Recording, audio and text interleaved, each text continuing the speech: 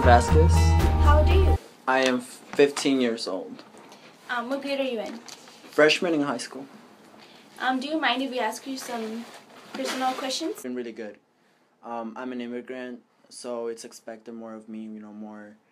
It's harder for me to go to college and everything. I had to do even better with my studies and everything, proving that, just because I'm an immigrant, I can't go to college here or something like that. I'm planning on getting the new act that Obama passed, the Dreamers Act.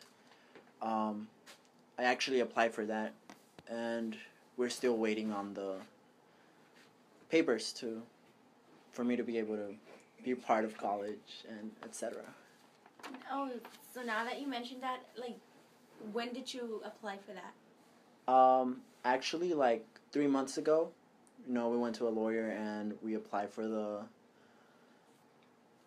Dreamers Act. And yeah, chances are that I might be, able to be part of the Dreamers Act. Do you have any friends that have applied for the Dreamers Act? No, actually, it's actually, I'm pretty scared, maybe if they don't accept me or something, they could, kick me out of the country.